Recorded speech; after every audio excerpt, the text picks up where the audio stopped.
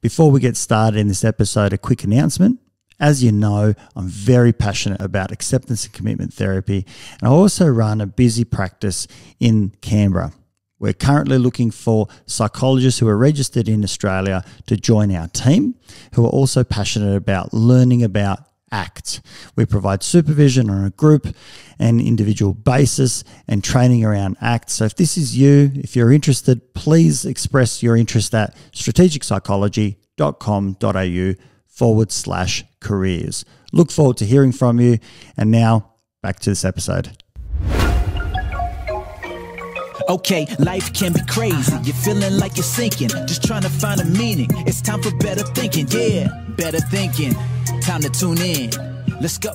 Welcome back to Better Thinking. My name's Nesh Nikolic, and I'm so excited to be bringing to you again Dr. Stephen C. Hayes, incredible human being, incredible psychologist, researcher, someone I admire so immensely. And it's been a privilege to talk to him today for almost 2 hours, and we cover everything from process-based therapy and the paradigm shift around that, psychiatric medication, questioning mental health as a disease model, looking at mental health status around the world, and even the use of psychedelics. Incredible interview today. Quite excited to be bringing this to you because it was profound for me in terms of looking at the future and also looking at my practice, even though I've been practicing acceptance and commitment therapy from day dot, and something that really resonates for me. And I feel this conversation alone is going to really ask something a little bit more from me in a nuanced perspective in terms of how I approach therapy. So I hope you enjoy as much as I did talking to Steve.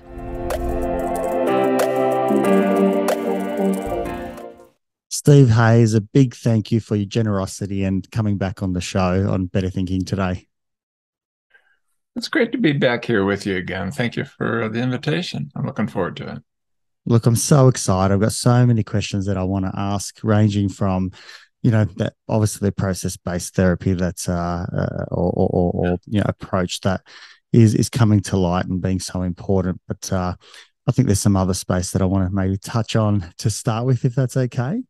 Sure. I wanted to get a little bit of your take on the role of psychiatric medication in psychology as a whole. I know that here in Australia, over the course of, certainly the last 10, 15 years, there's been a really big promotion within, or understanding within the community of if someone's not feeling well, we tend to lean straight towards, a pharmacotherapy type of approach because we're GP orientated. So everyone goes to their GP to get referred to their specialists, and they, in many ways, are doing their best in that space. So I thought I'd take a starting point there and ask you about your thoughts about the role and how that ends up playing out in your experience. It's a difficult issue. There's a whole lot of things coming together there. It's a $1.4 trillion industry. Obviously, they have an interest in that. The sales keep going up, but the mental health suffering keeps going up too, which makes you wonder. And you really want good science. You want it not to be contaminated just by commercial interests. There's no doubt that at the right time and place for the right circumstance, it can be of some help. But there's some things that weren't really evident that we're really looking at carefully at the beginning that we were looking at intensively now. And those include your body reacts to perturbation of your natural homeostasis. I mean, we evolved for a certain range of functions, and our body didn't evolve for this level of serotonin, for example. If you start using SSRIs, you're exposing your body to something that has never existed on the planet before. And it's not that the body's not tracking it. It starts downregulating serotonin within days of taking the medications. And some of that downregulation, turns out now, we know, can be very long-lasting. So you get what's called opponent process effects. We knew that with antipsychotics, so-called, with movement disorders from the perturbation of dopamine. It looks like that's true now with serotonin, with very long-lasting sexual side effects and what maybe looks like a sensitive an ease with which you can relapse. There was a recent meta-analysis looking at the serotonin hypothesis in terms of maybe depression comes from that, concluding, as others have, there's really no evidence at all that people enter into depression because they have a problem with serotonin, but they exit depression if they're in high dosage long-term use of SSRIs with very long-lasting odd nervous systems that in fact are lower in serotonin than they were when they began, and maybe permanently so. And you add to that the fact that withdrawal symptoms often look like relapse. And if you look at the training that physicians and so forth get, these are all mixed together. They're told, oh, it's very uncommon and it's mild. No, when you ask people directly, it's more than half the people, and people themselves rate it as severe. So here we have a system where you can kind of enter in, but it's hard to leave because of these opponent process effects and because of the side effects of being of withdrawal looking like relapse and long-term side effects. You now have black box warnings. Warning, if you use these antidepressants, you may become suicidal. And you go like, what? What? Did I hear that? Play that back again. And how that happened, when the data came out originally from Europe and then the Freedom of Information Act and so forth forced out the data. So we really have to be wiser. Don't set your hair on fire and say, no, no, no, no to psychoactive medications of all kinds. No, that's not the solution. The solution has to be lower dosage, shorter term use, honest rationales. Don't say you may have a brain disease when you don't have the data for that. And giving rationales that uplift and integrate the integration of the use of these medications with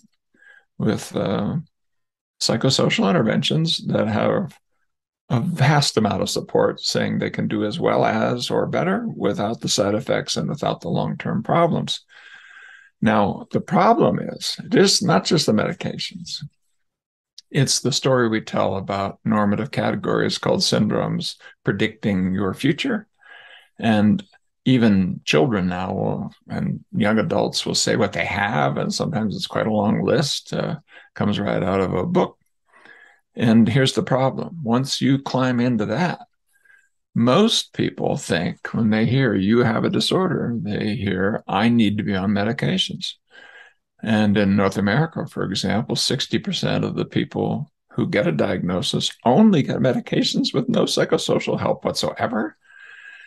30% get some help, but often with rationales that make that help not central and the most important, which long-term it is.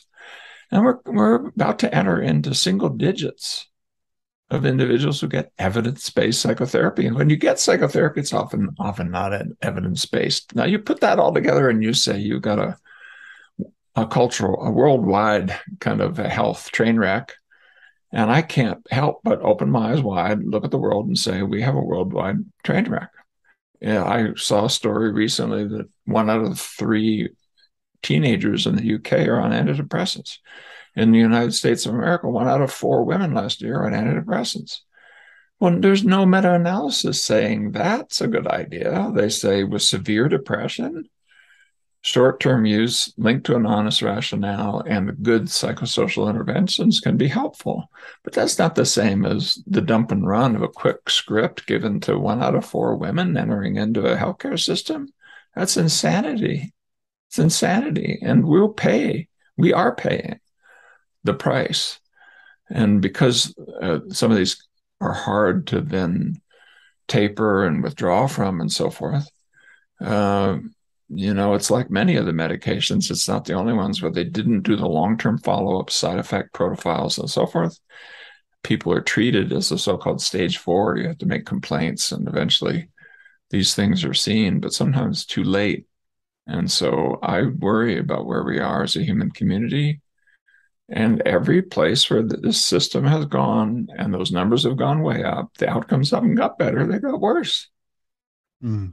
So I'm sorry. I mean, I've done randomized trials teaching clinicians to not be so restrictive about using medications when it's needed. I am not a hair on fire anti-medication person, but good science and good uh, uh, prescription practices that fit the needs of the individual and that has an honest conversation with people. Don't be telling people they have diabetes because they have depression. It's just a different form. Not that you have diabetes, but they say, just like diabetes, you have to be managed forever. No, it's not just like diabetes. There's no biomarker. There's no biomarker. You can't say it's like diabetes. That's a lie. And so why are we lying to people? So they'll keep using their medications. Nah, stop lying to people. How about stage one? And then let's see what is the best and be more open and follow the good science. Sorry for the long answer, but it's a difficult issue, isn't it? Wow. No, I think, and I appreciate your answer. I know that another person that I have found refreshing in this space because they are very analytical and research driven is Joanna Moncrief, Yeah. who's also done a meta-analysis looking at the effects of long-term use versus, as you say, a shorter term use with other supportive interventions, psychosocial, that has improved rates in terms of better outcomes, fewer hospitalizations, fewer visits to the GP, and the like, and that's over a longer term period, looking at a meta analyses, which obviously is the gold standard to look at these things.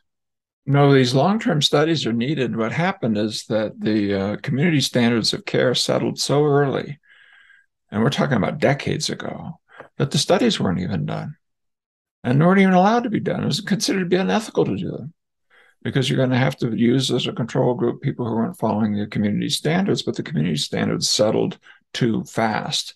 And I have to say, with a very large for-profit industry behind the scenes, only too happy to have them settle fast. But now we're paying the piper, but also now we're getting some much better science. And so let's really look carefully of how do we use this. It takes better care management. You're going to have tapering programs, for example. You're going to have to really have a psychosocial program that is evidence-based and that fits hand in glove with what you're doing on the medication side. Don't just give people a number to call or a referral and you don't follow up and see, are they actually getting, face to face with a psychotherapist who knows what you're doing and will work with you. And now, with the loads we put on our healthcare system and our physicians, we have to feel a little bit as though that's, understandable, but it's not good enough for a bad system to be understandable. Mm-hmm. We have to have a system that's good enough that people's lives can be served. And what we're doing right now is not that.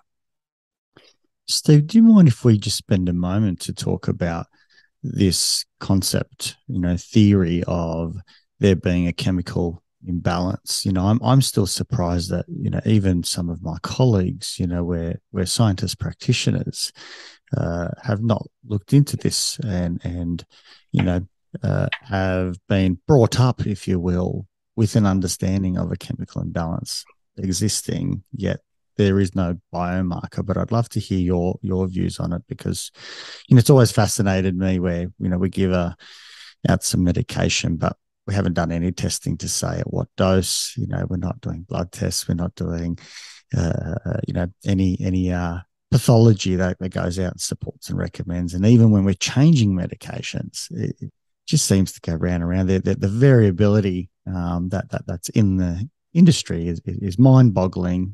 You could see 10 different prescribers and they'll give you 10 different things. Like where's the evidence? But I'd love to hear your views on this.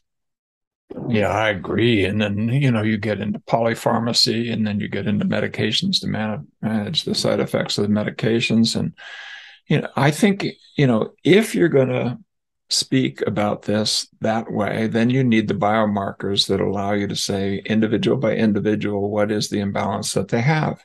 There are such things as imbalances like that exists in physical disease of a wide variety.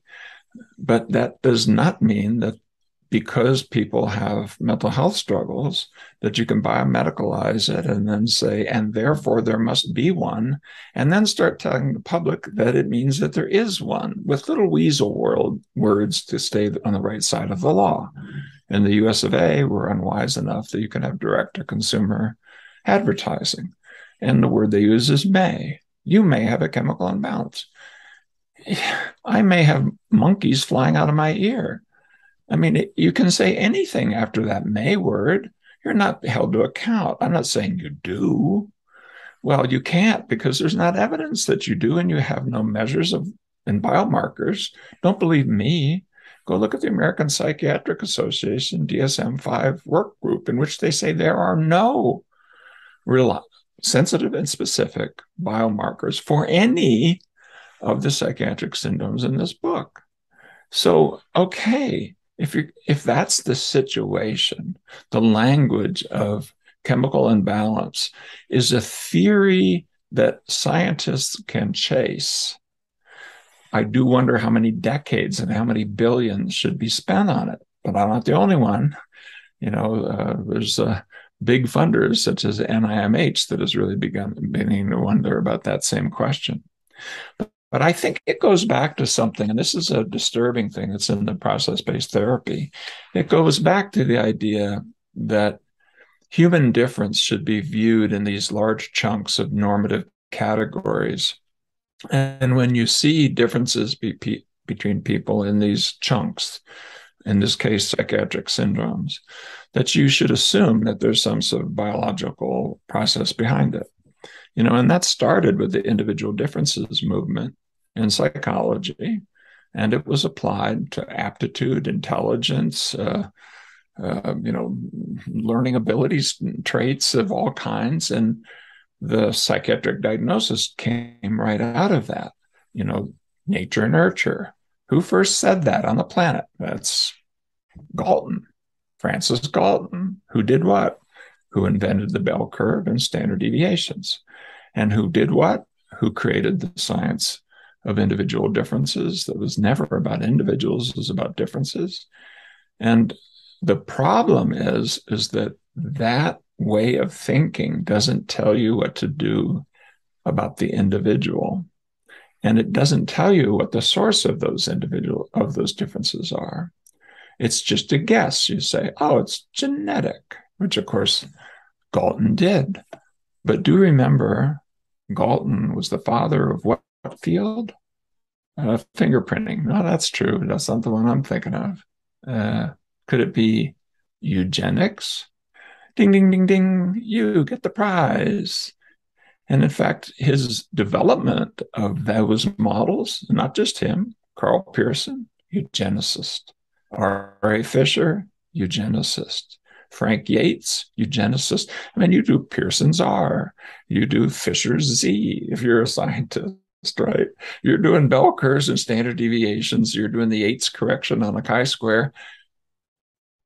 Friends, these tools were developed in order to sort people into those who should have children and those who don't. And the idea behind it was differences between people are genetic, and that they predict the future of people because of that. It's not true. Both those statements are untrue, and they formed a kind of a larger gestalt. I mean, the word normal was hardly ever said in the English language until the Civil War, and then eugenics drove it up to a really high level of use. It's falling off now because young people have this computer in their pocket where normal no longer a prize. You can have it your way. You don't have to be in the norm. And suddenly we've got different pronouns. We've got, none of the above is the fastest growing religious group. We've got people with their individual music streams. I mean, we've fractionated this, and I think the culture is going to turn on those of us who try to shove people into cubby holes and say, just stay in there, whether it's your sexual orientation or your religion or anything else. And so it's part of a larger problem in thought that is 150 years old. It's everywhere in our culture, and it was driven by racism and classism and by, I have to say, bad statistics. Why do I say that? Because where you are in a bell curve doesn't predict your individual human trajectory. And we may get into that conversation because I've discovered this in my process-based therapy journey, that statistical physics has known for 100 years that you can't predict the trajectory of elements from a collection of elements at a given point in time. We're just waking up to that in the behavioral and psychological sciences. So if you think that a diagnosis predicts your future, which people do, they say, I have, and it sounds destigmatizing, but wait a minute, because immediately their future's foreshortened. Their family treats them differently. That doesn't look to me like real destigmatization. Real destigmatization looks to me like empowerment. And when you've foreshortened your future and the family around you expects less of you, because after all, you have a brain disease because somebody told you that's what the category means, this is not good for human empowerment. And so are we in the empowerment business or in the sorting people into categories business? We've got to make this decision as therapists, I think. And so there's a role for the DSM and the rest. But boy, our major focus has to be on the people that we're serving. And that means the individuals, the couples, the families that are in front of us. It doesn't mean the conceptual category that's in our head and that we put on people like some sort of ill-fitting suit that barely describes a tiny proportion of what their life is about, and yet insists that they live inside that category, maybe for the rest of their life. It's almost like there's so much energy being put into trying to remove stigma and saying going and seeing a psychologist is okay. It's okay to have a mental illness. It's almost driving us to categories. So rather than saying it's okay to be human and there are challenges in life, and so we go through tough times, and they're the times where being connected with others, and looking at your surroundings and who and what's important to you, that campaign is nowhere to be found. We have a quick campaign with a catch line which goes out and says we're removing stigma, for seeing a psychologist. I know the Australian government at the moment, and this isn't a crack at the government by any means, because I think they're well intentioned, but they're just putting more money into promoting mental health awareness, and it's like everyone knows this. Let's put the money elsewhere. Let's have an education campaign, not an awareness campaign about what you can do. I agree. Here's the problem, I think, with the destigmatization programs. One is they're very often not tested scientifically. I really have a worry about that. I was on NIDA Council, the group that decides, the National Institute of Drug Abuse, where that $1 billion would be spent. And a friend and a colleague who I really respect, Alan Leshner, who went on to lead the American Association for the Advancement of Science, but at the time was the head of NIDA, was the one who decided he was going to have this campaign on destigmatizing, and it was sort of, this is drugs, this is your brain on drugs, all these kinds of things came out of Alan's work. But part of it was addiction as a brain disease. And we didn't have good data that talking that way was truly destigmatizing. I did some implicit cognition work around these different terms. And one of the most stigmatizing and frightening words I could come up with was brain disease. I mean, it's frightening to people. You want to have a brain disease? Really? Do you think that's destigmatizing? Really? No, what you mean is you stop blaming the person. Okay, I get that. But here's the problem. Inside the system, as we've been thinking about it, we have these diagnosable mental illnesses, these kind of latent diseases that we've reified into actual things. Why? Because we hope then we can figure out what the functional processes are, what the diseases are, but we somehow never get there. No psychiatric diseases have ever emerged in the history of syndromal diagnosis. Never happened. We can talk about what a disease is, a syndrome is, if we need to do that. But we have these normative categories that are supposed to be destigmatizing, and about 1 out of 5 people probably has one. 4 out of 5 at a given moment in time probably doesn't. And so destigmatizing means be kind to the 1 out of 4 if you're in the 4 out of 5. And don't beat yourself up personally too much if you're the 1 out of 5. Here's what's wrong about that. And boy, did we see it over the COVID era. Mental health is not 1 out of 5. It's 5 out of 5. It would be like saying, "Oh, I'm so sorry, you're physically weak, so maybe you have to exercise. Oh, you poor thing." No, exercise is something. Diet, sleep, exercise. That's a 5 out of 5 issue. It's not a 1 out of 5 issue. We're used to that in physical health. You go to mental health. They say the word health, but what they mean is the absence of disease. And what they mean by disease are syndromes, which are not diseases.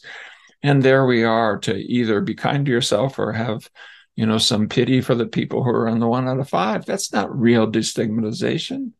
Real destigmatization would look like, this is a life task for all of us. This is part of our life journey to learn how to be psychologically resilient and healthy. And we're all going to have problems when we get challenged, and sometimes severely.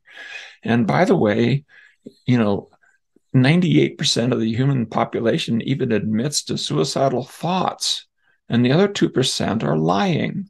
So instead of thinking of yourself as sort of specially grand because you don't have a disorder, or, I'm sorry, but I have one, if you do have a disorder, let's let go of the have a disorder language and adopt a language of, what am I doing right now to foster my mental health, my social wellness, my behavioral health in terms of flexibility and endurance and the capacity to rise to change. Take some of the metaphors that were well established in the culture with physical things, where we want to be strong, we want to be flexible, we want to have good endurance.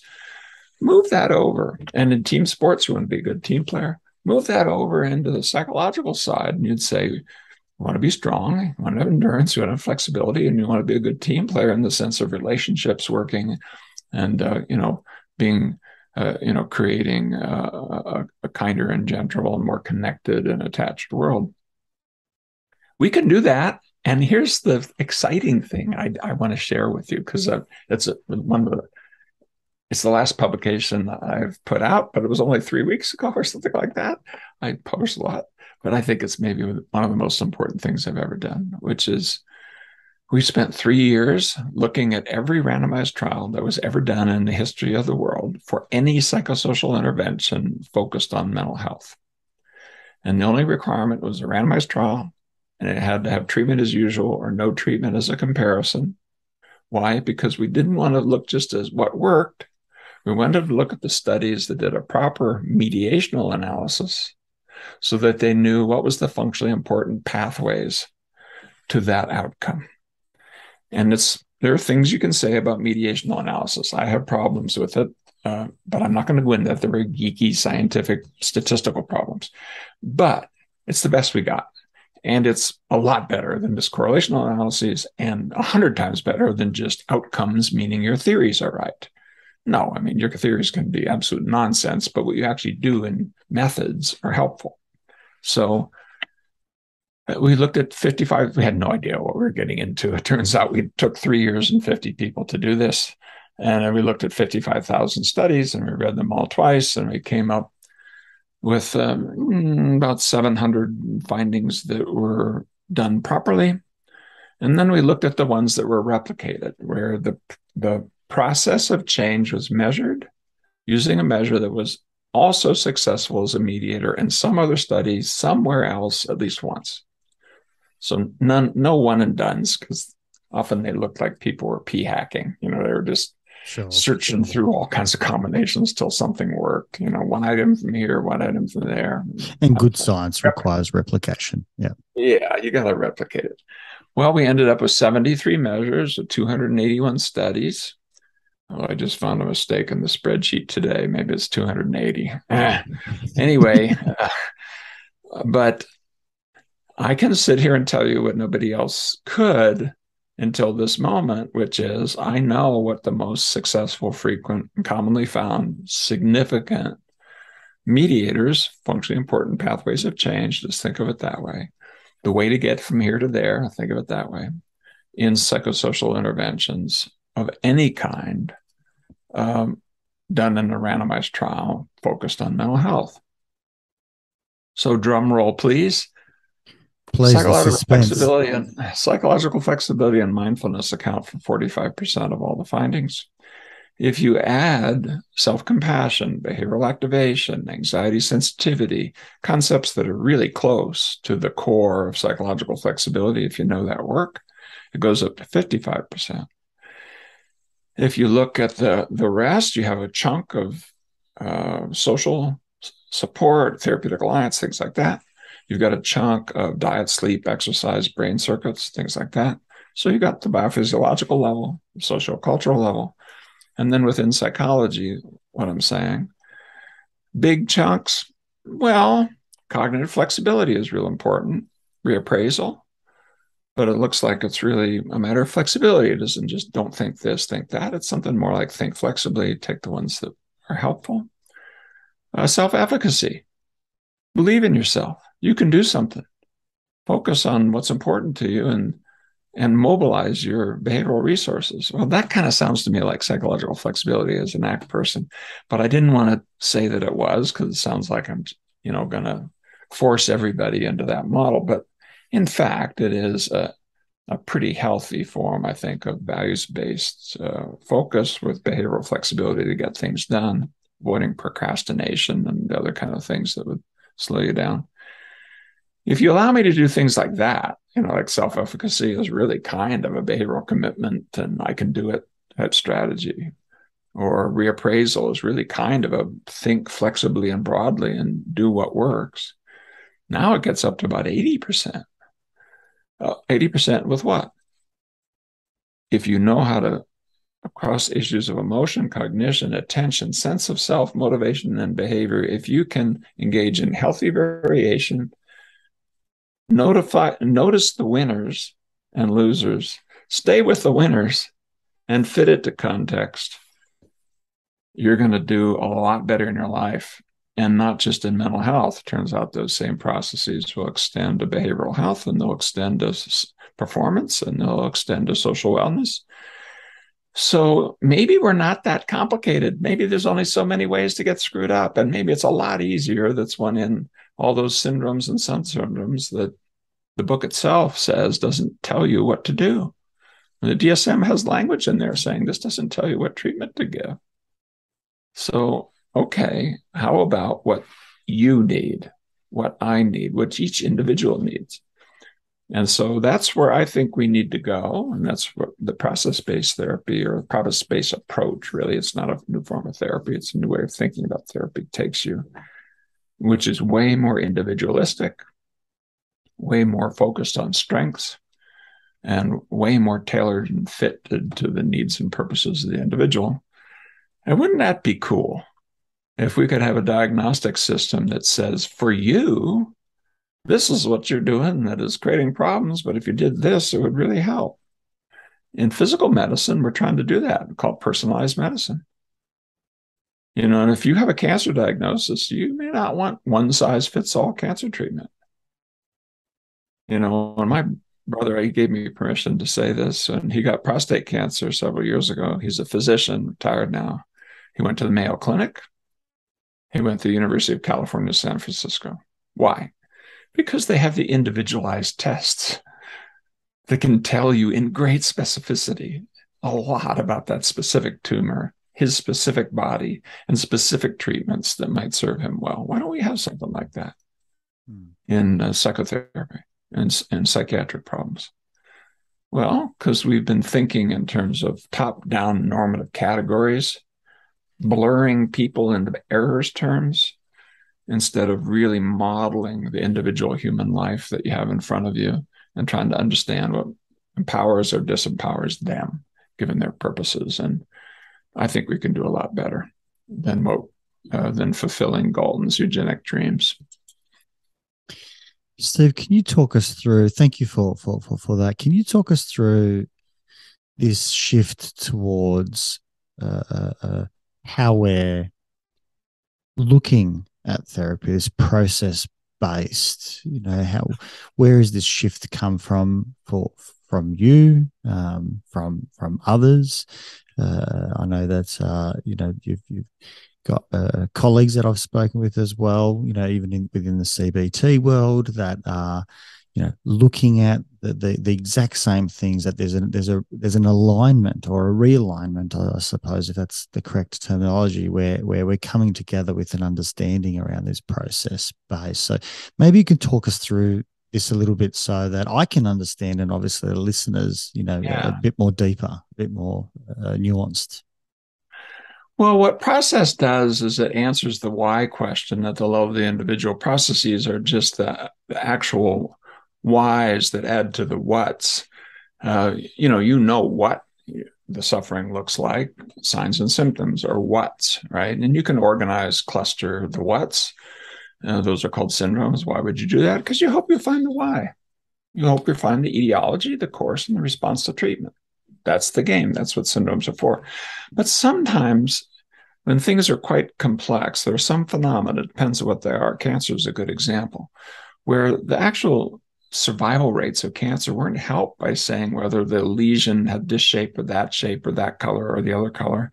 It wasn't until they finally gave up on botanizing, just looking at the whats, and went into the lab and started asking why, and discovered oncogenes and now epigenetic regulation of unrestricted cell growth and so forth, that they came up with medications and treatments that really make it much more likely that you'll live rather than die if you have cancer in area after area of cancer. Where are the great steps forward in psychiatry and psychology? Where are the big jumps forward in effect sizes? They're absent. Our effect sizes aren't going up. They've tailored off, flattened out. And I think it's because we need to go into a more personalized approach. When that strategy fails, it's because many different things can produce things that look the same, or the same thing can produce things that look different. When that happens, you need to understand the why. And so you can't just go by superficial similarity to topographies, what it looks like or what people say, to know what the underlying process is. But the science matured. Now, we started with process. The early behavior therapists, the early evidence-based therapists of the modern variety, I mean, of another sort, Maslow and the rest were evidence-based. I don't want to, blast a whole tradition. I was a Maslow person before I was a behaviorist. But in the way we normally mean evidence-based, the behavior therapists, let's be honest, were the first real push towards evidence-based therapy. And what were they? They were the process to procedure to outcome people. Reinforcement, stimulus control, classical conditioning. Why didn't we stay there? Because the concepts were too limited. Animal learning doesn't give you what you and I are doing right now. Where's the symbolic learning, relational learning? Where's human thought? It's not in there. Now, 50, 60 years later, we know a lot. And we know a lot about how to put it in there. And we've tried let's focus on the what in hopes it'll give us the why. We've tried that. We gave it 4 or 5 years, 4 or 5 decades, and many, many billions of dollars. And it hasn't given us the results. It's given us even problems. We started off discovering those. I mean, some benefits inside the medications, but many problems, etc. So let's go back to the future, but now with a new set of concepts and with a sensitivity to how you even measure and analyze process. And the really exciting thing that I'm realizing, and it took 5 or 6 years of this process-based approach before I discovered it, is I've realized that the early behavioral folks were right in another way. Mostly they were idiographic people. And you take a concept like reinforcement.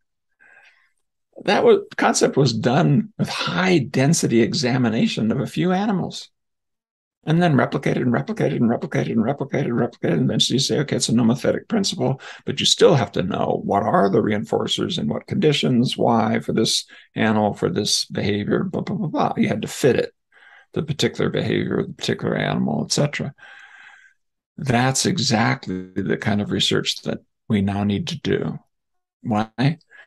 Well, here's the example I always use, but I can show you some actual data that would show it.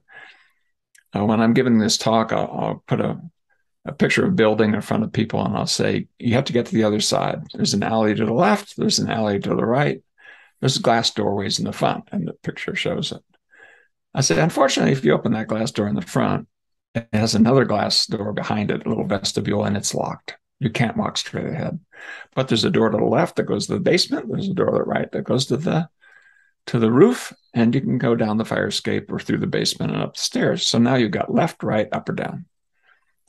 If people equally did that, those are all processes. A process just means a procession, a parade, a sequence. The steps you'd take to get from here to there, from the front to the back, there's steps you have to take, and they can be left, right, up or down. That's it. You average it all. Here's what group statistics will tell you. Run really fast through the glass door that's locked. No, you're just going to get a bloody nose that way. You're not going to get to the other side. So we started looking, how many individuals fit the norms that come from those bell curves that Galton said told us how human lives unfold, so much that he could say, that some people shouldn't be allowed to have children. Some people should. And we have now studies where we've looked at big randomized trials where no one does what the group results show. No one. Want an example everyone can understand? Please. Easy one. All the people listening to now, sit down and type on your computer as fast as you can. Send me the list of the words you typed. I'll count up the number of mistakes you made. Time it so I can know how fast you typed. I can guarantee you faster typists make fewer errors per correct word than slow hunt and peck typists. Do you doubt it? No, you don't doubt it. Faster typists will be more expert. And on average, no matter what podcast I'm on, with that challenge, it'll always show that when you type faster, you make fewer errors. But every single person listening to me now, without exception, makes more errors when they type faster. It's a different level of analysis. And we've been deluded by the underlying statistics, and we've missed it for 150 years. And as I mentioned, I think the statistical physics figured it out, proposed it in the 1880s, was proven in the 1930s. And here we are, the people who should know better. So process-based work is exploding because we're ready. We're frustrated with the alternative. We have enough data as what the processes are. I just told you, a big, gigantic systematic review. We know a lot about now the processes of emotion, cognition, motivation, and so on. We're not just doing, people are like pigeons. And we now have analytic methods that allow us to look at those questions in powerful and proper statistical ways that will allow clinicians to measure, model, and predict at the level of the individual, in which no human being will need to be an error term to be part of an evidence-based approach. Every voice matters. Every client needs to be heard. Clinicians have always known that, and that's why they've suspected the science is bull, because they see those smooth curves, and then what they show what they see in the clinic is chaos. They see people going up and down and sideways and all kinds of, grow up. That's the actual reality of human life. It's not these smooth averages. And so all of those things have come together to create what I think is a spectacular moment here, where the clinicians and the scientists can get together in a new way that doesn't shame the clinicians and saying, you got to listen to us, where when you listen to them, it doesn't fit. I don't see people with those simple syndromes. I see people with 3 or 4. And by the way, that week by week, it seems like it's, a new crisis of the week. And it's no, because that's right. The individual should be the thing that is never turned into an error term. You wanted to have an error term? Collecting folks into groups, that's an error term. And so we can do that upside down statistics and theory and concepts. I can give you some. Just did a rant, but I can give you something that's happened really recently that just kind of has shocked us. Please. I hope Joe Sorochi there in Australian Catholic University found this, and I hope he's not mad at me for talking about it out loud. But I was just so gobsmacked when I saw it. We've started to now do these statistics where we get high density measures over time, which, sounds onerous, but if you got a clinical practice, you're doing that already because you saw your client last week and you see him this week and you see him this week and they tell you what's going on and you're putting it into a sequence. You're not pushing the reset button and it's brand new this week. You look at what's been happening over the course of therapy, right? Well, you can do that with measures and statistics. You can do that. We usually don't, but you can. So we start looking at the questions, and here's one. Everybody knows that if you're more self-compassionate, you're more compassionate towards others. There's a correlation about 0.35. Self-compassion is good for people. It's a good process. And, I'm not going after Christine Neff. I mean, this is very close to emotional acceptance and things that are real close to my model. They correlate 0.7 or something at the group level. And you start looking within individuals. For 3 out of 5 people, it's true. Kinder to yourself, kinder towards others within the person. 1 out of 5 doesn't seem like it related much. And then there's the one where you go, oh no, 1 out of 5, the kinder they are to themselves, the meaner they are to others. Have you not met people like that?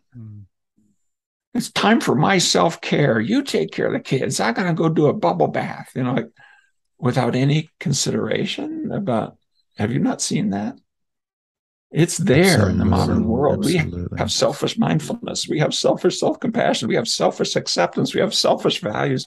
We've been able to, produce things that probably never existed in the world without our help. Thank you very much. But, selfish mindfulness. A good teacher would have whacked you over the head with a stick.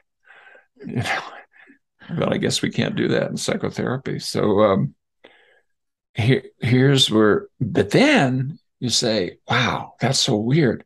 And then you see these are the folks for whom self-compassion also doesn't go with quality of life. It's not really lifting them up. That kind of self-care is not really what you want. And it also doesn't go with better relationships. Well, duh, you think about it. But we have some data now looking at the quality of the relationships that happen. So how are we going to ameliorate that? Well, dear clinician, do not be thinking that an ACT protocol or a self-compassion protocol or a mindfulness protocol is a one-size-fits-all solution to the world. You need to look at the needs and processes of the individual. And if this particular individual, when you do self-compassion, starts doing that dark turn I just talked about, which you only see if you measure it and look for it within the person over time, you're going to have to come in and do some corrective things, or you haven't actually helped them, you've hurt them, even if they get more self-compassionate. Mm-hmm. And you kind of know it clinically, but the science should be casting a bright light on it and giving you the easy tools to detect when it's happening early, or even before you start intervention, even better, so that you can come in with exactly what's needed for this person to bump them forward. And I'm so excited about where we're going with a process-based approach, because it ain't just me and Stefan Hoffman, Joe Sorochi, and a small band. I think we're on the cusp of something that's going to change the world. And from self-help to psychotherapy, it's going to be high density measures linked to processes of change that give you the information that will lead you to the kernels, the bumps, the small steps that are tailored to you and your goal, and that can be corrected if we get them wrong. And it's not going to look like one size fits all, big, gigantic books shoved into cubby holes where all the people within a disorder have been forced in and threatened with their life if they ever leave. I mean, time for that to end. It's a hard sell for humans, clinicians, I believe, because it really requires a nuanced understanding, and that means sustained mental attention, which we're all avoidant of. Maybe not all, that's the wrong terminology, but many of us are avoidant of.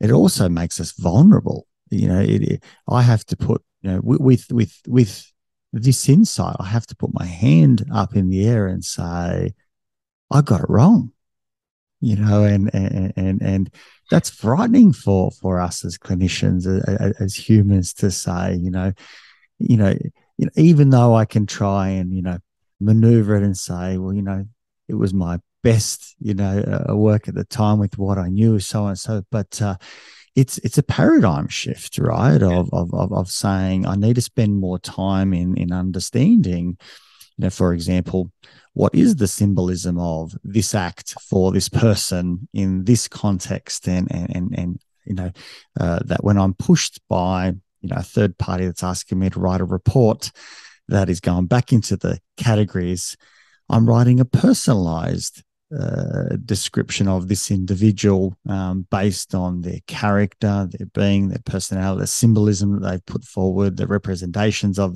their language and how they see the world. It's maybe when I say a hard sell, it's a vulnerable position that we need to start from, I feel. It does sound daunting, and it certainly is true that everyone was wrong to a degree, including yours truly. And that's a little hard. But here's the great things we have going for it. I haven't met many clinicians who didn't start with an energy that was a little bit more like curiosity and compassion and concern about humanity, not in categorical terms that are fitting into a diagnostic system, but in the more personal terms that show up when you know somebody from the inside out. Mm. Now, we sometimes socialize the junior clinicians out of that, and we teach them the long lists and the 5 out of 9s and the 4 out of 7s. It's always 50% plus 1, so there can always be some overlap no matter how bad the diagnostic system is. But could we go back to where we started, that we're genuinely curious about what empowers people and why it's so hard to be human? That's what brought us into the field.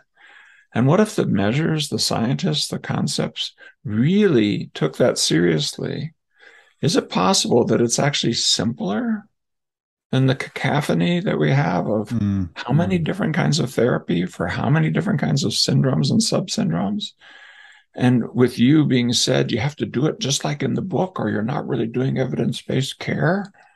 I mean, your supervisor is trying to shame you into, being Marshall Linehan. I mean, I don't know how to be Marshall Linehan or Steve Hayes or anyone else. I want to be myself as a clinician. And by the way, I see things in the session that I know aren't in the books. And things come up in my head that I know. And it actually happens when I use it. Don't tell anyone that I did. When I use this method for this kind of situation, it actually helps. Oh, and I see that there's cultural needs and there's religious backgrounds where I can't say it that way. If I say it that way, or if I do that thing or suggest that thing, I'm going to lose this person. Yeah, I could ride over them like some sort of domination, but no, I don't want to do that.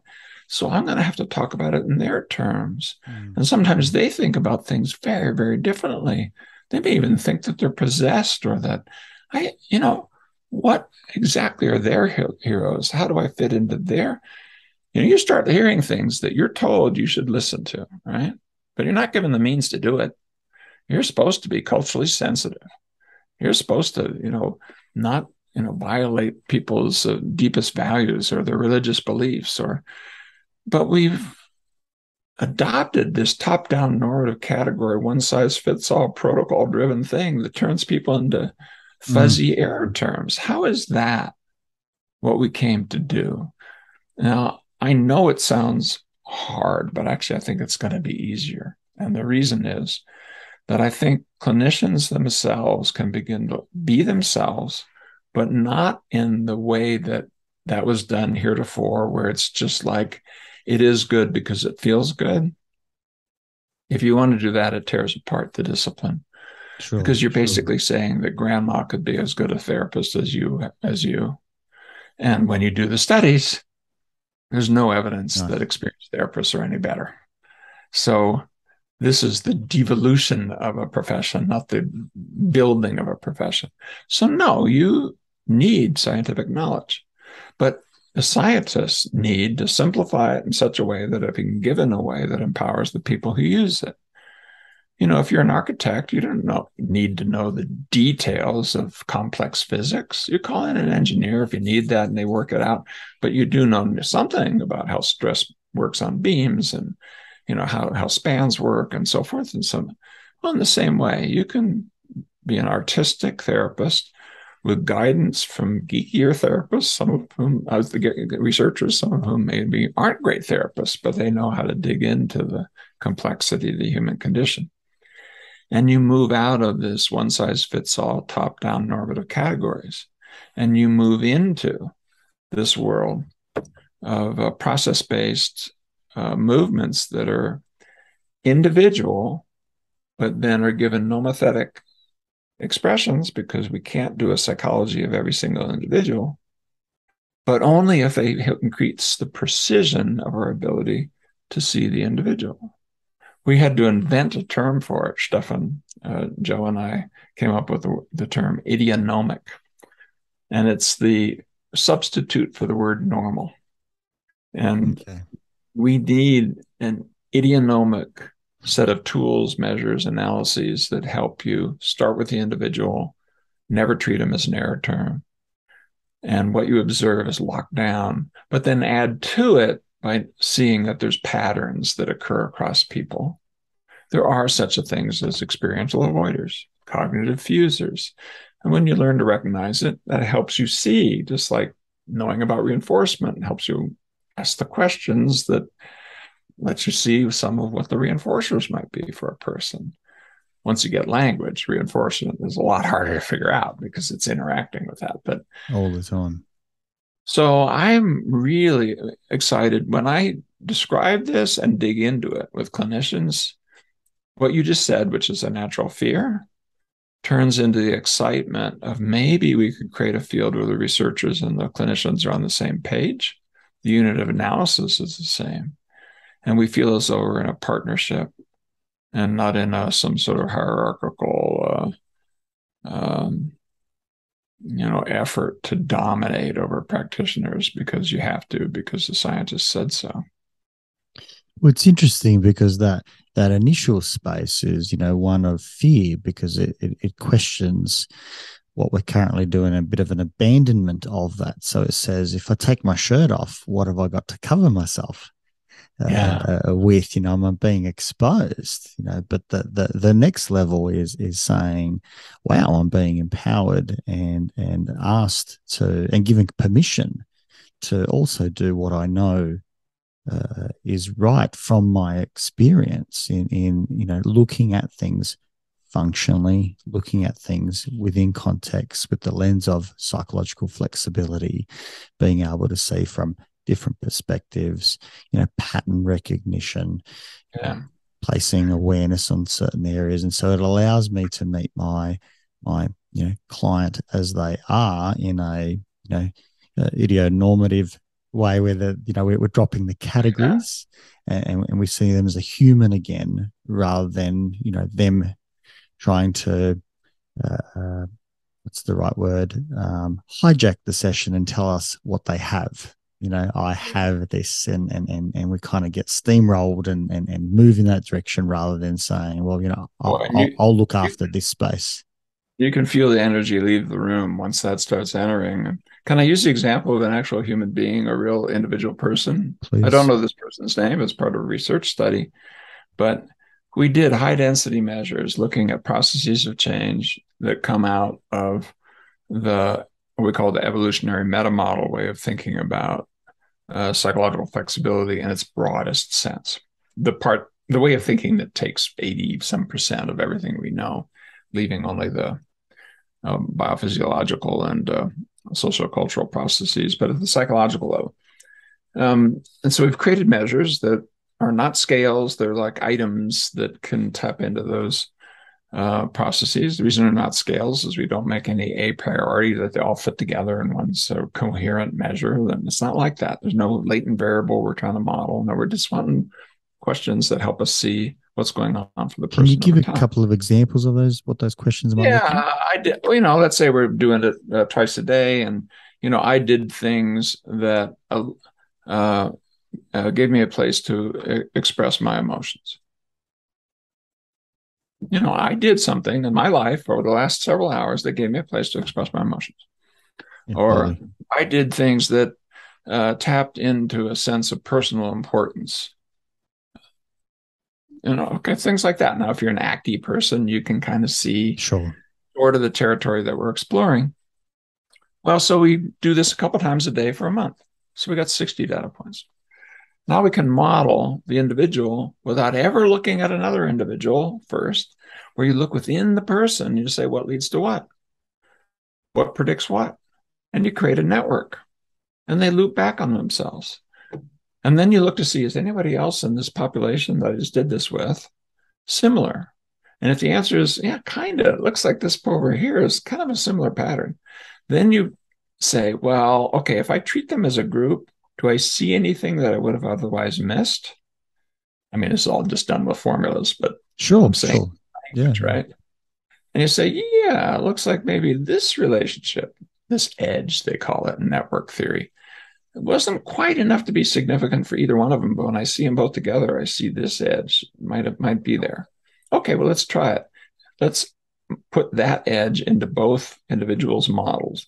Now let's remodel them as an individual. Do I account for more of the variance and what's going on in their life? It makes more sense. It fits together more. If the answer is yes for most people, okay, we'll keep it. If the answer is no, throw it out. So you see, that's the sense in which the group becomes the error term.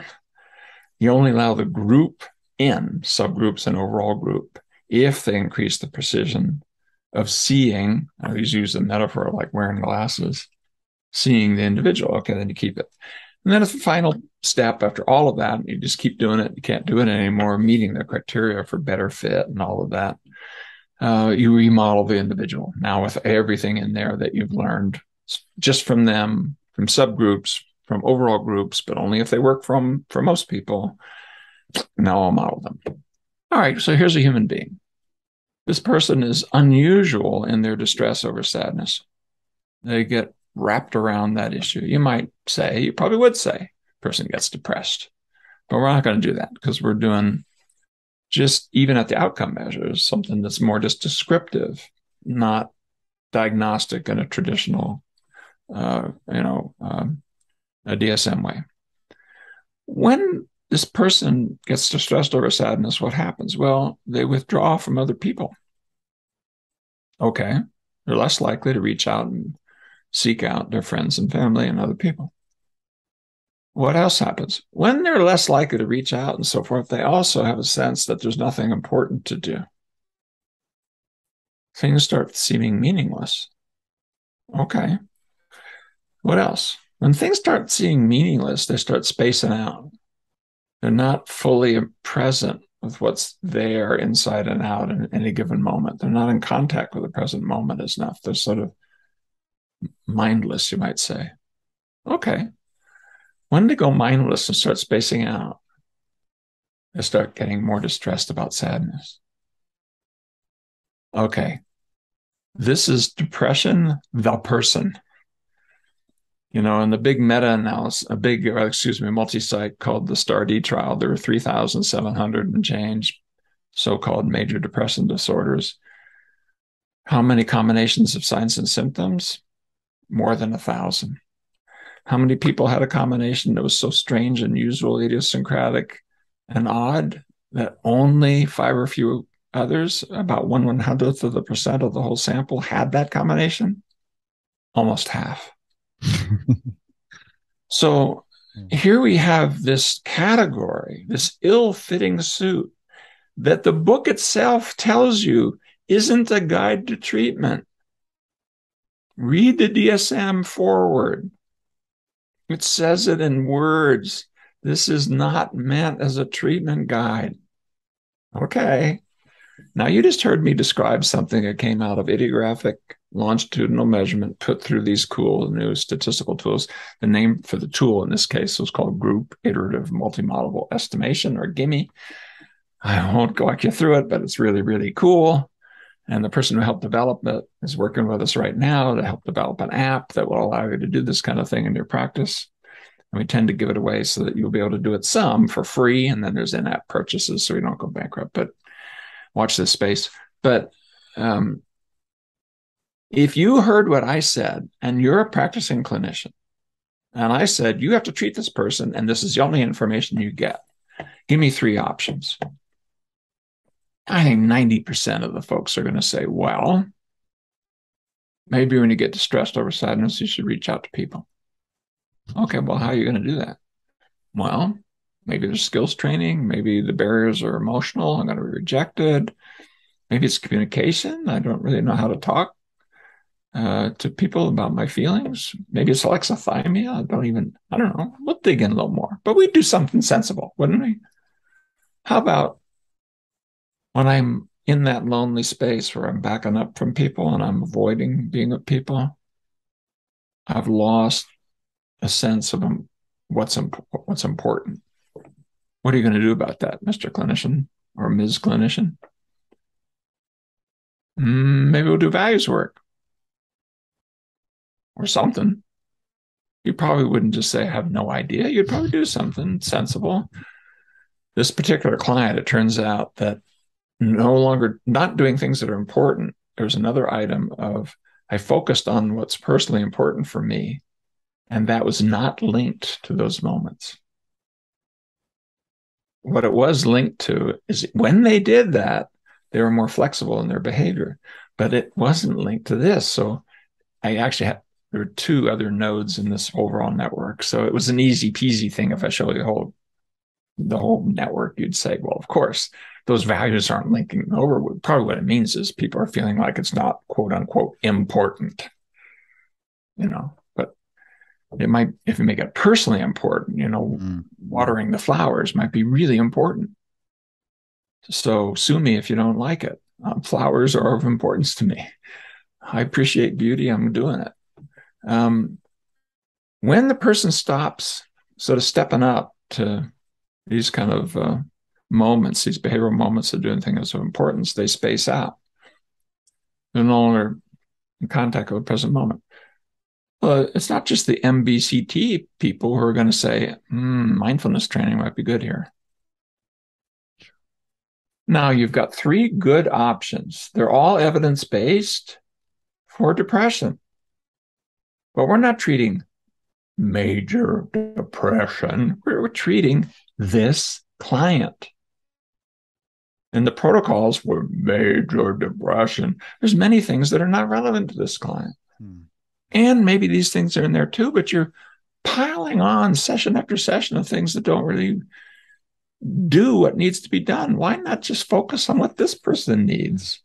And absolutely, see if a very direct, approach that, I think a lot of clinicians, at least their mind will bring it up immediately. Will say something like, behavior activation. It's like, well, yeah, if we're looking at normative sort of space, that someone being active, yeah, that probably does account for something, but it's not looking at the individual to go out and say, who and what's important, or, what are the barriers to connecting with your loved ones that are, important to you, and, what's getting in the way of the committed action toward that, or Yeah, this particular client, that thing of when I withdraw, I lose a sense of what's important. Behavioral activation might be helpful right there, cool. in addition to the values conversation.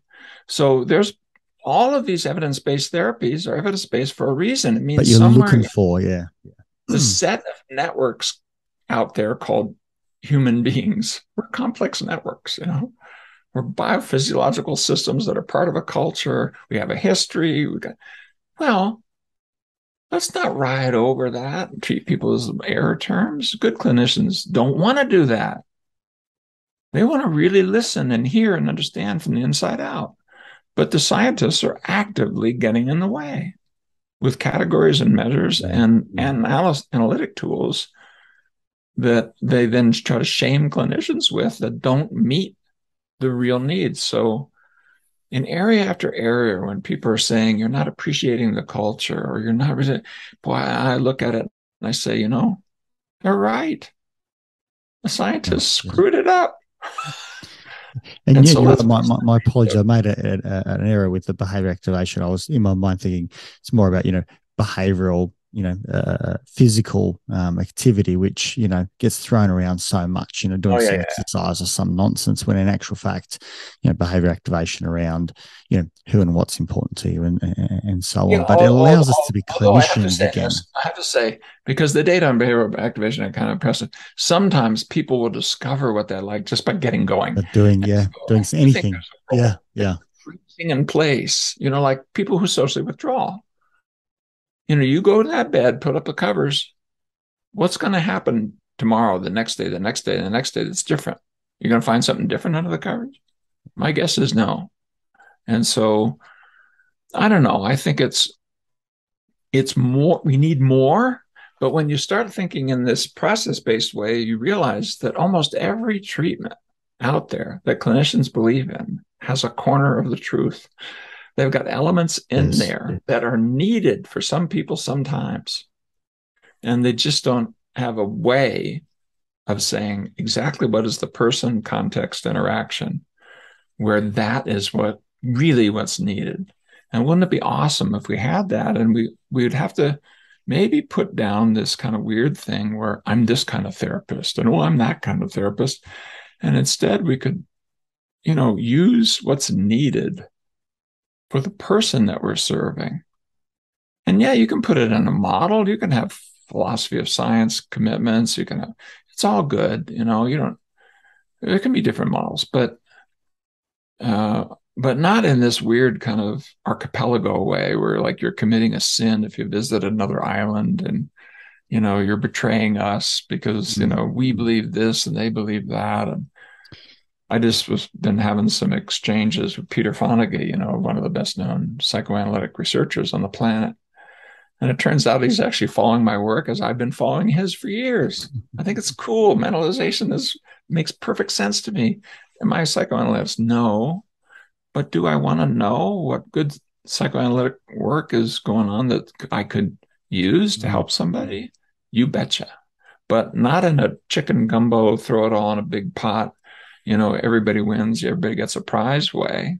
No, in the way that says, through science and good theory and a really careful focus on the needs of the individual, can I open up my practice to a broad range of kernels and intervention methods within my model, my philosophy of science. I don't have to abandon that will empower me to serve the individual and not just demand that they like and get whatever I was trained in, back when I was a graduate student.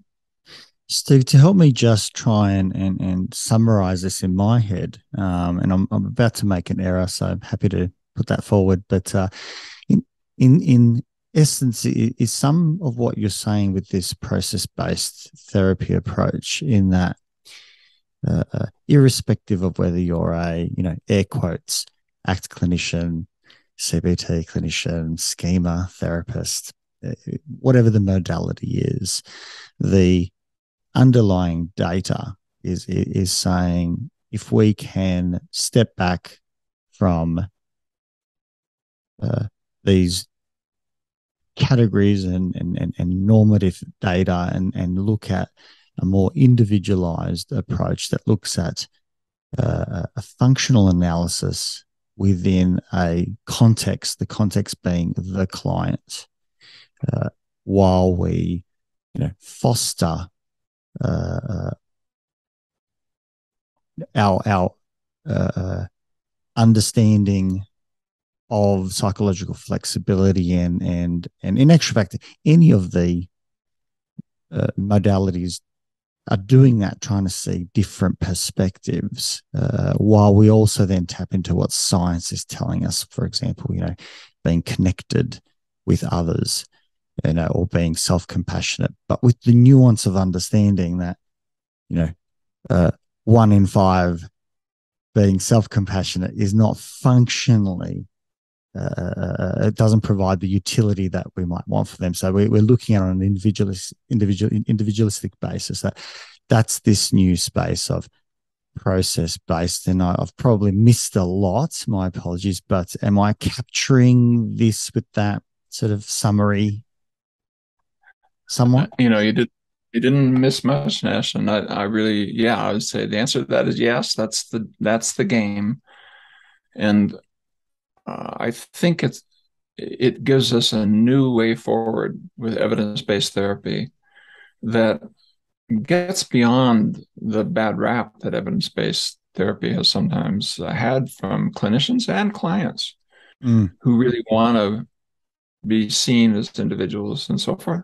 And it gives us a really new way forward in every area. You mentioned the psychological areas, and I agree with that. But there's also the social side of it, of being able to, extend. I like taking the psychological flexibility and extending them.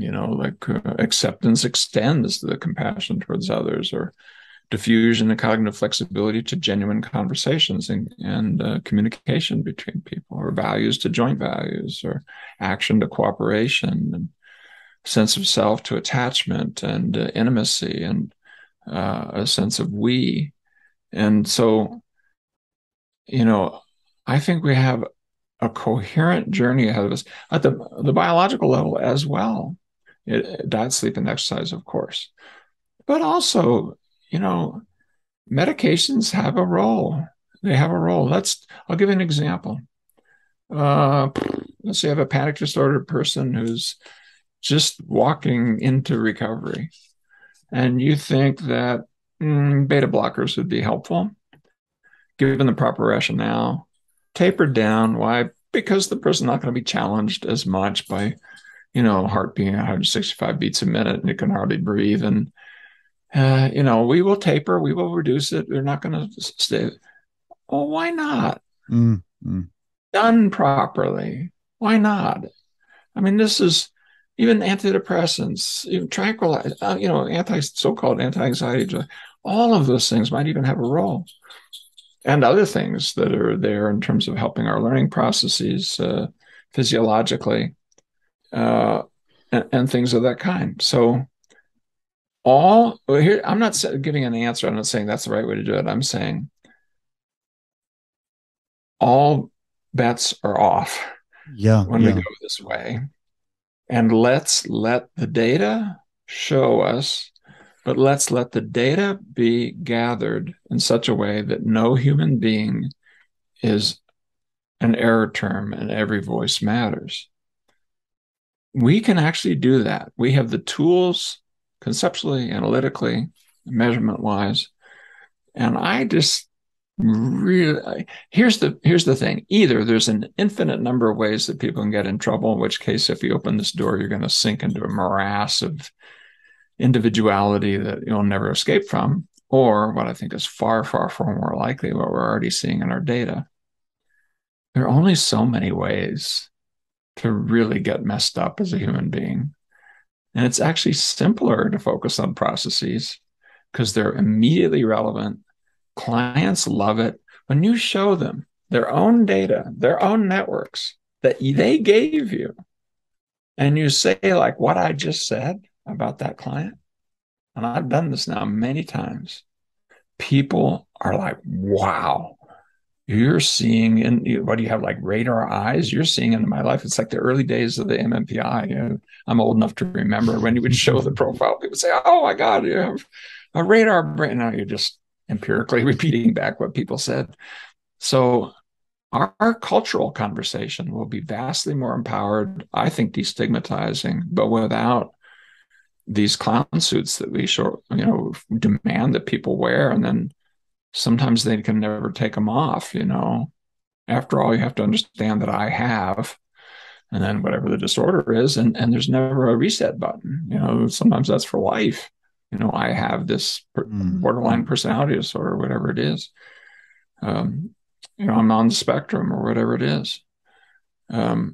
Some things may be like that. People can be not neurotypical, for example, but I want evidence, data, and I want to make sure that our categories empower and don't just categorize. I love that idea of all bets are off because we're doing a functional analysis, which means we're looking at the individual. Having said that, data is being collected that demonstrates that individuals aren't so individual, in that there are many individuals experiencing similar ways of being entangled.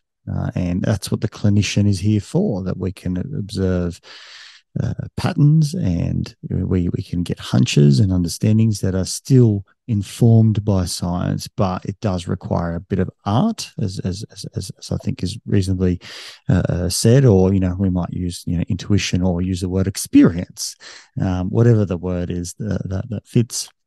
Yeah, you used the magic words earlier, functional analysis. Yeah. This is a new form of functional analysis that isn't just an art. It includes an art. You have to know enough artistically about the person, processes that could apply to narrow it down, to actually test it. We're not going to test all possible processes for everybody. You'd overwhelm them. Over time, we might be able to do better because we may have easy things with wearables and so forth. I mean, you can easily get heart rate variability out of these computers in your pocket. You can say something about vagal tone. You can look at sleep. You can, you can put things into networks now that are idiographic functional analyses, you'd say, that doesn't have to all be just self-report, but it's not everything. You're going to have, a pretty good artistic and scientifically informed sense of how to begin a functional analysis and dial into what the person's goals are and what they really want from therapy. But then the scientists can help you instead of simply just telling you to do things that are not necessarily going to show up in better outcomes for people. I think enough of that. If they don't improve outcomes, if the measures don't have treatment utility, it's the word for what measures that help outcomes. I think I was one of the first to write about it long, long ago in 1986 in a paper that's still well cited. And we can really evaluate our concepts and our measures that way, functionally, then put them into functional analysis that pays off. Now, I have to say that I'm a little bit beyond the data. There are several studies, because there we actually get back to randomized trials. You really want a randomized trial where you do the tailoring and the functional fitting the way I'm talking, or you do a one-size-fits-all, do it the traditional way, top-down kind of traditional diagnosis. There are studies kind of close to it. There's a good one from Aaron Fisher, for example, showing with the unified protocol that if you do a functional analysis linked to measures and then components drawn from the unified protocol, you get better outcomes than one size fits all. Everybody needs to get the unified protocol. And that's one of several. So there's breadcrumbs to follow. Sure. But I don't think we yet, I have to really share with people that while everything I'm seeing tells me that this is a possibly powerful new way forward, and I do know it's a new way forward. It is now. That doesn't mean we'll have to see. So I don't want to run ahead and say we've got the solution, but boy, do we have an alternative that is, I think, has some really nice features that clinicians can resonate to. you probably feel it just in this conversation. This sounds kind of cool in a way if you can pull it off. So let's see. Let's see. And Steve, that's so beautiful to hear as well, because that's what a therapist should maintain, that we are working with our client and we're trying to understand the function, the analysis of that, we're exploring different positions and they're put to the test, and then we have our client come back and we go, how did that go? What occurred? What have your thoughts been since? What's your experience been like? And we keep tweaking, and science is doing that. And even from when you say the unified sort of protocol, it warms my heart, because I know just 500 meters from here, where I'm sitting, the Australian National University is there, and they are teaching their students specifically a unified protocol as part of their curriculum. That's how it's being taught these days, which is brilliant and fantastic, and warms my heart, and hence why the caliber of our new clinicians coming out is fantastic. Let me just segue quickly, because I know that we're running out a little bit of time, and you've been so generous so far, so thank you. But I wanted to also touch on, because it almost excites me. It's almost like the data that you're collecting, and from such a nuanced perspective, looking at it in, I think you use something about how detailed it is. It almost seems to me, or triggers a thought in my mind about almost how AI is being used. And I know that obviously data is complex, but the idea of AI to understand things at a deeper level, it's resonating for me, that one day maybe your work and your colleagues and the many students that you look after, that this is going to accumulate to a space, an app, one day I'm sure some sort of visual representation of a clinician that can do some of our work, or potentially assist us, and obviously I'm projecting very far forward because I love the tech world, but data is becoming a new place to inform us, and I love hearing that it's reaching psychology in a genuine and real way. Yeah, AI means a lot of things, but big data, machine learning, AI, is coming, and process-based approach moves us forward. Some of the analytic methods that we're using, mentioned GIME, but there's another one, a random forest procedure we've worked with just in the last month, that really has opened up a whole bunch of new forms, with a weird thing called a Baruda wrap, that creates shadow variables. And it's a machine learning kind of evolutionary algorithm that comes out of that larger space. And it's really doing a good job of helping us understand some of these clients where we have high density longitudinal data, and looks like it'll run with fewer than 60 data points, which I mentioned GIME requires at least 60. But as we get larger data sets, we're going to be able to do this more and more. As we add wearables, we get larger and larger data sets. I'm president of a 45-year-old charitable organization called the Institute for Better Health. It's because I'm retiring at the end of this year from my department, and I'm assuming that role. And we're deep into developing an app that will do exactly what I've been talking about, and determined to have it be available for free use for diagnostic purposes at limited levels. And if you want big levels and stuff, you're going to have to pay for it and stuff like that. But the big reason why we're really interested in it is to get enough data that we can then take advantage of some of the modeling methods that are there that come out of AI, and sort of big data systems that we'll see, allow us to begin to have functional categories and not just topographical categories. If are there really the one I mentioned, from withdrawing, nothing's important, space out, and sad. How common is that? Or something like it. And what do we want to call that constellation versus one that had another element in it? And Big data may give us a way of going. Some of the AI stuff is also driven by things that will, I think, give us a chance in another way. We're used to thinking about the possibility of wearables. Let's say I mentioned heart rate variability or social proximity. We have a recent study coming out of Andrew Gloucester's lab. He's the president-elect of the Association for Contextual Behavioral Science, which is the ACT group there in Switzerland. And Andrew and Medea Karakala, who's the current president, together with some of their colleagues, showed that if you just put the tracker on your phone and follow around a pretty large representative sample of their Swiss citizens and stuff, you could begin to make some statements about how likely that they would develop mental health problems, depression, and so forth, just by tracking their movements. Wow. And so I think, okay, well, what else could we add? Well, you're looking here at a relational frame theorist. I mean, I've spent a lot of my life trying to figure out what language and cognition is, and made the claim that it's relational learning, not associative learning, which almost everybody out there in psychology tried to make associative models work. 300 years of that, we never did a very good job of it. But the relational models are now really starting to catch on, not just in behavior analysis or behavioral stuff, but also in hard cognitive science. You're starting to see a drumbeat. And we're able to do things with raising IQ and helping people solve problems better and so forth. And not just that.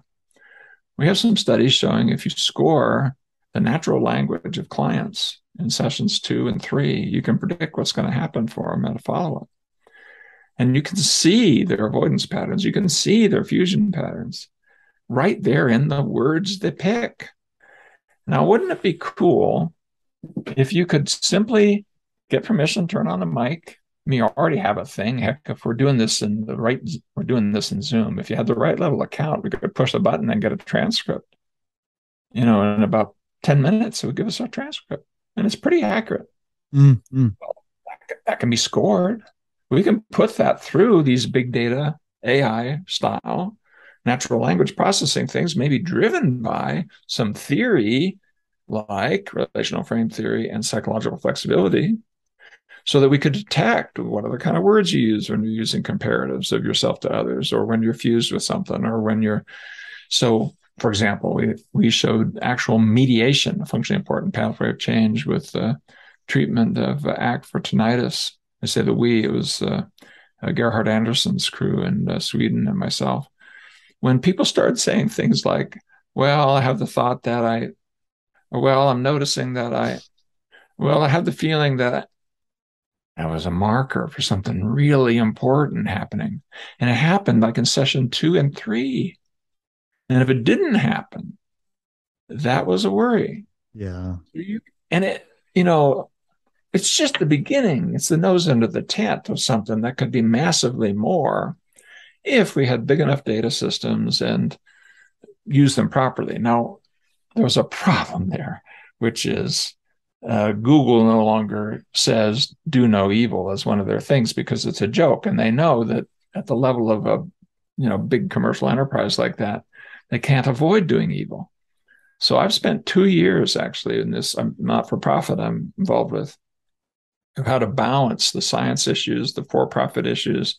You got to make money enough to keep going, the not-for-profit issues.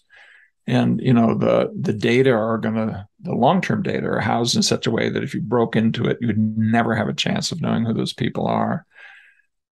It'll be open in the sense that science can get to it, but they can't go to the data directly. They have to make queries that's filtered by a science board.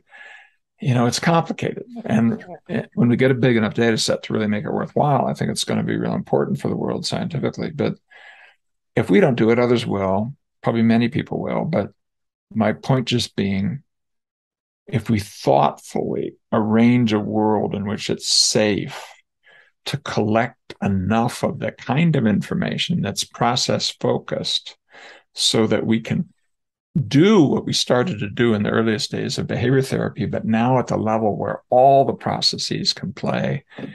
If you're Peter Fonagy and you want to put mentalization in there, great. Give me the measure or help me figure out how to extract it out of the transcripts. That's all hands on deck. Everybody's ideas are welcome. And let's figure out, can we really begin to model at the level of the individual what it's like to prosper or what it's like to get in your own way, and begin to answer that question of why it's so hard to be human and what to do about it. And big data, AI, is going to be part of it. I hope it's not part of it in such a way that it's secretly funded behind the scenes by big pharma and people who want to sell your products. Please don't do it that way. Please, please, please. Can't somebody see this coming? And instead, let's create a way of doing it that protects the interests and rights and ethics and culture of humanity, while at the same time bringing our best science to bear. Steve, I have such goosebumps and hope, hearing you speak about this and how much further this can help us as clinicians, and I hope you can also be a part of that conversation to make sure that it remains safe, or it starts as a safe and an endeavor that's for the people, not for profit, and not suggesting that organizations don't need profit. They need lots of it to continue doing good science and research, but that the underpinnings, the morals, the ethics, that humanity is at the forefront. So I hope that goes well.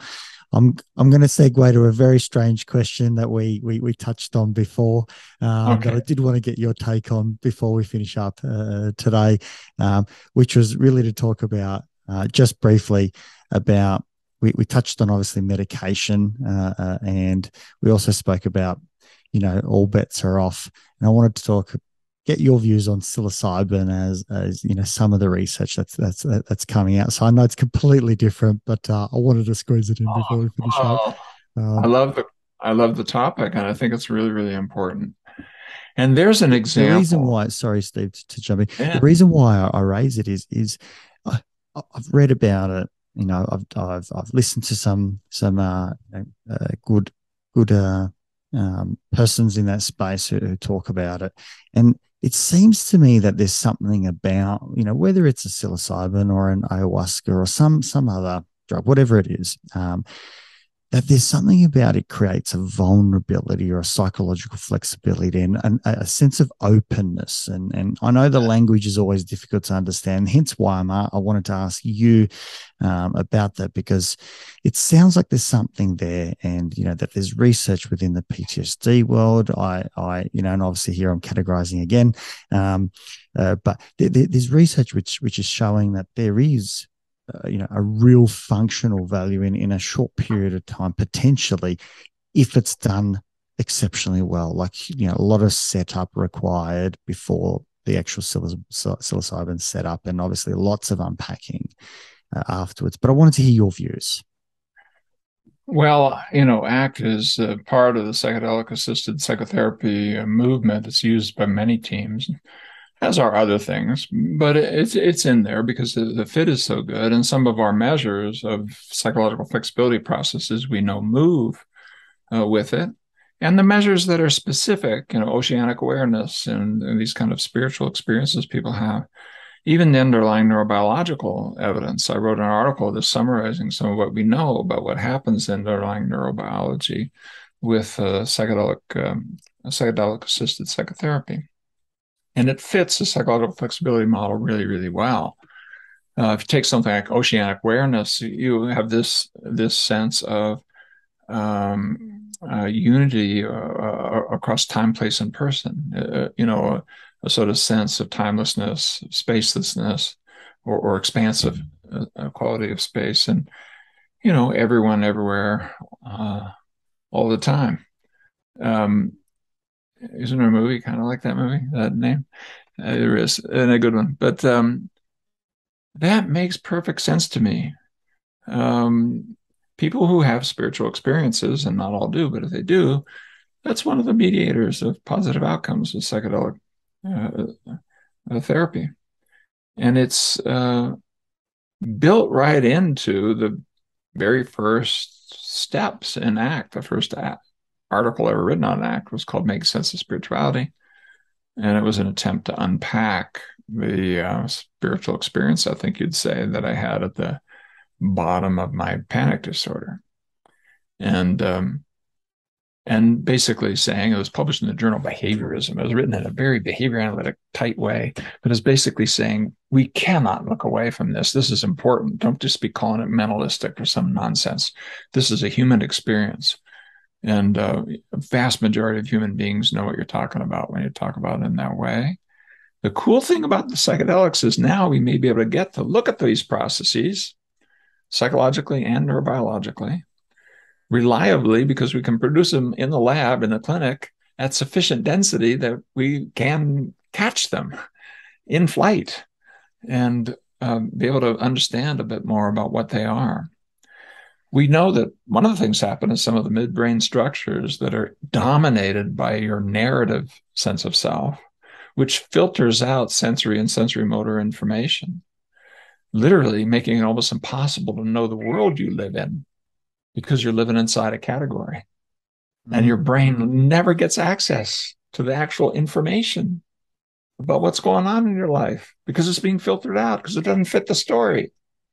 Yeah, well, you blow up those gatekeepers, and now you're in a whole different world where, there's this kind of flood of new information.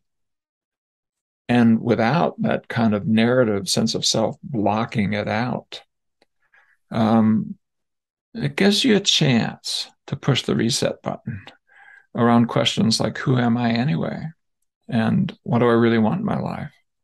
And not in a mindy, judge it and think it out way, but in this very experiential, in the moment, open up, wiser way. Self as content, right? There's something in that, right?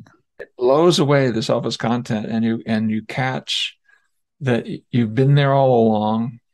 This self as context feature, this more spiritual part of you, has been there since you ever were conscious, but you haven't been noticing because it doesn't have edges. You're never conscious of the edges of consciousness. You can't be. So there's something in your experience that is everywhere, always, and all the time, which is what? Awareness. So far as you're aware, and people sometimes say, as far as I know, I'm everywhere all the time.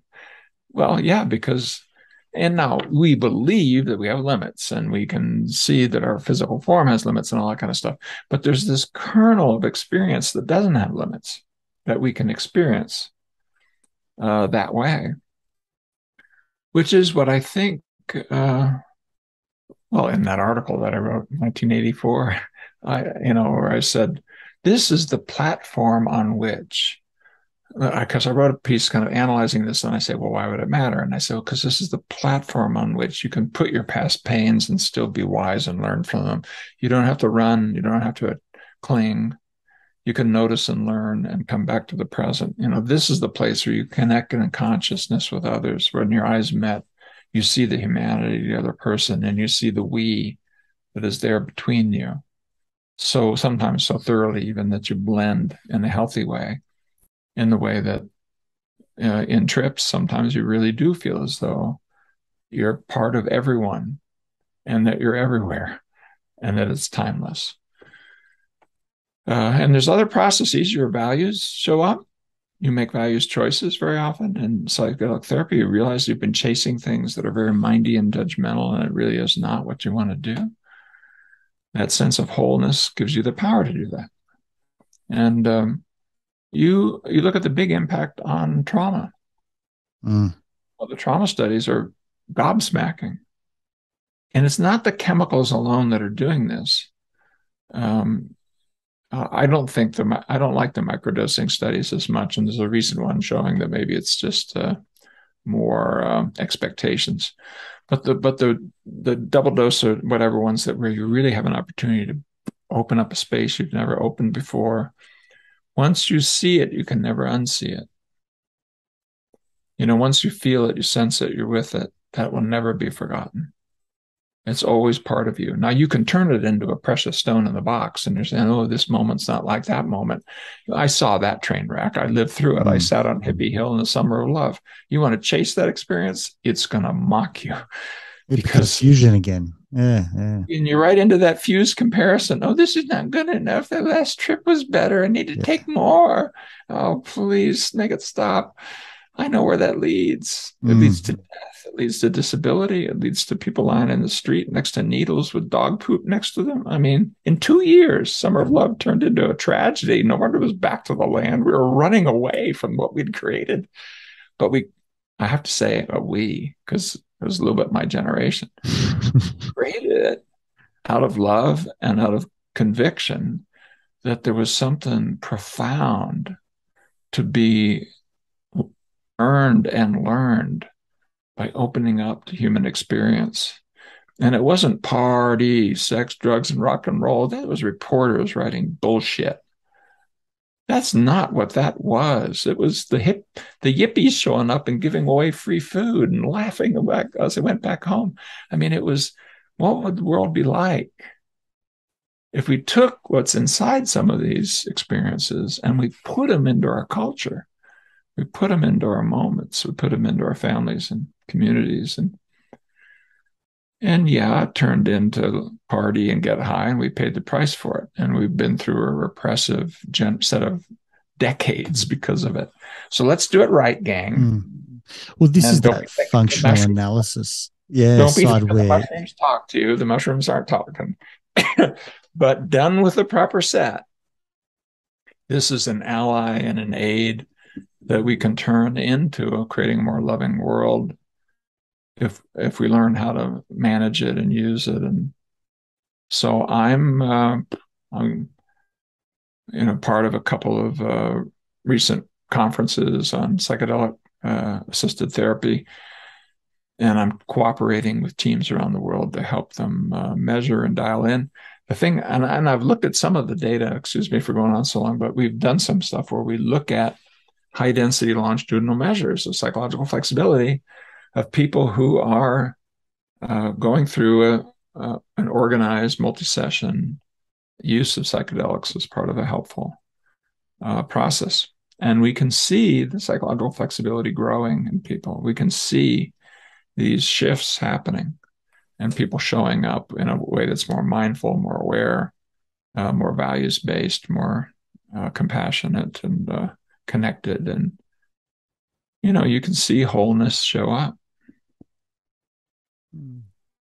I think there's something that fascinates me by, because it almost feels like it can be so, from my reading, so transformational. And I know that when I go camping, for example, and I just sit in the forest and make sure that it's just me sitting with the earth and the moment, so much of that connectedness, floods in, and I can only imagine that's still within my gatekeepers of the narrative, so only such a small amount, or my connection with my daughters when they were born, and that there was only one thing happening, that was me holding my precious and beautiful and gorgeous offspring, and there's this tiny moment, but they're so fleeting, and it seems to me that sometimes the psychological flexibility and shift that we would desire for our fellow humans, if there's a way to assist that,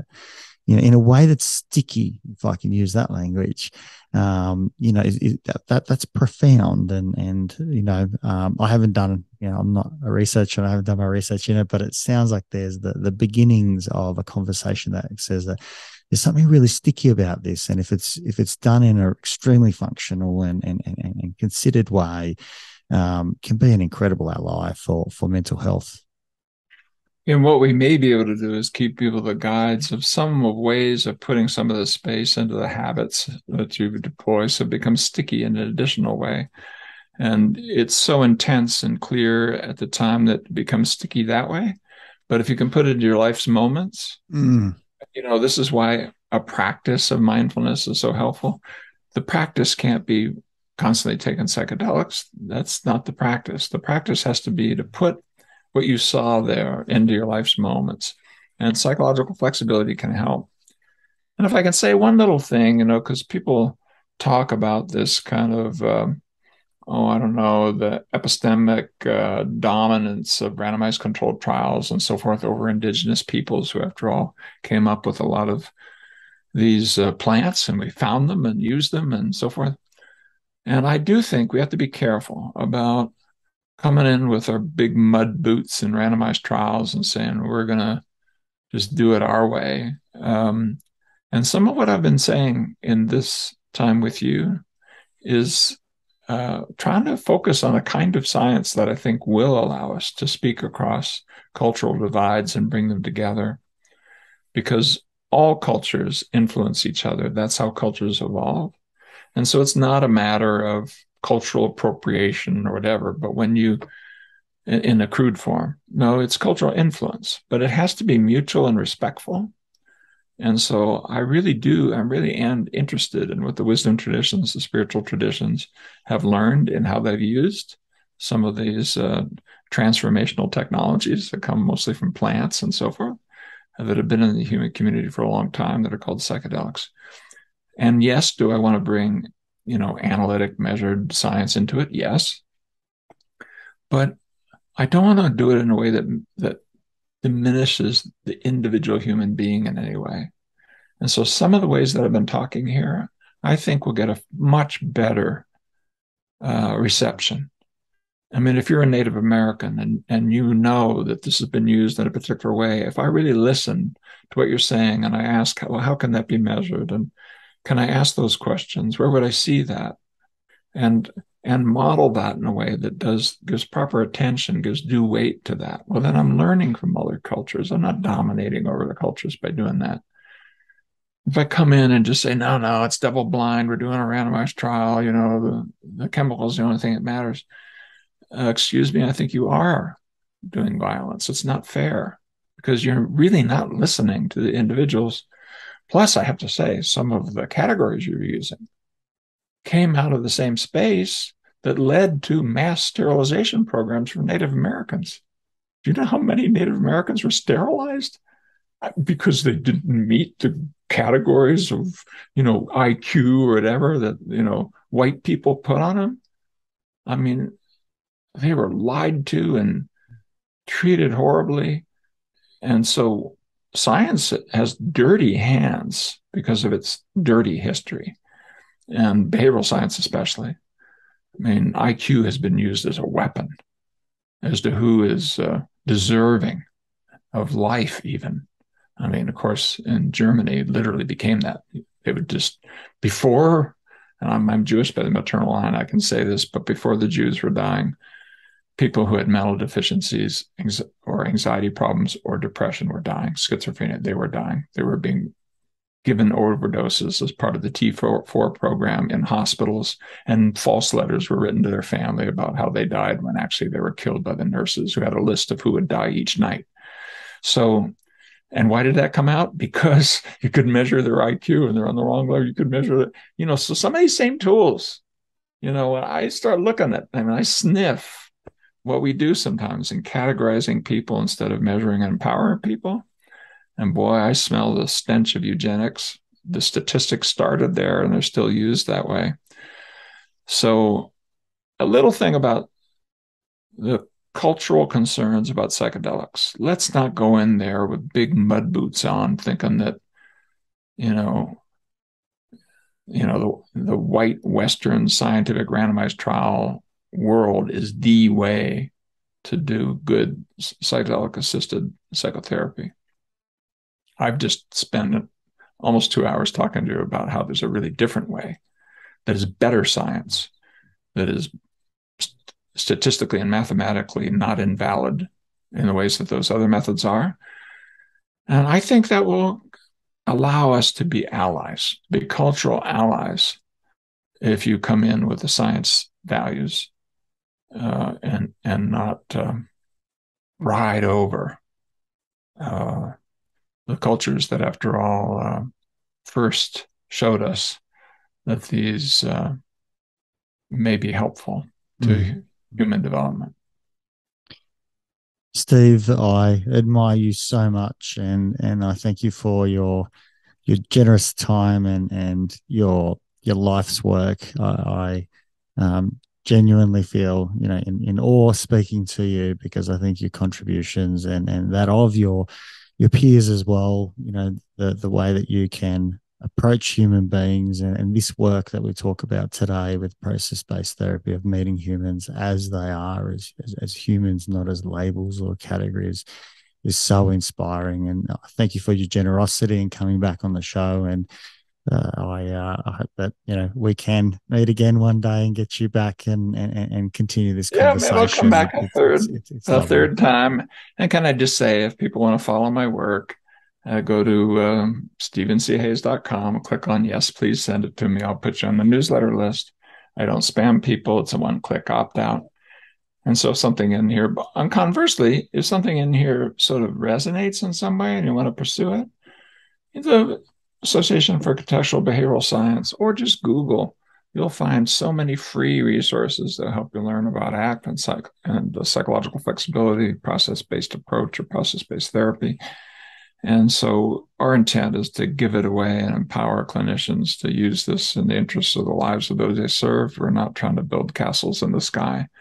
And if you want to be part of that or just benefit from that, we really want to serve you in that way. So we're interested in your voice, and come hang out with us. And I vouch for that as well. You won't be spammed. It's great material, and all the information that you provide is exceptional, and whether it's Liberated Mind, your personal books, or the different online courses that you have now, and your associations with other associations, ACBS and the like, great people doing great work, and it's also a pleasure to be part of that as well. So thanks again, Stephen. Really appreciate your time today. Thank you so much, Nesh. Great spending time with you. If you enjoyed this podcast, please support it by going to iTunes and putting a review, subscribe, share it via social media, and tell others about it. Start a conversation. It's listeners like you that make this able and possible, and why we bring in these guests to go out and share their knowledge and resources. And just lastly, if you are a psychologist and you want to go out and be part of a bigger team, develop your experience and get into some exciting work, come to strategicpsychology.com.au/careers and reach out. I'd love to hear from you.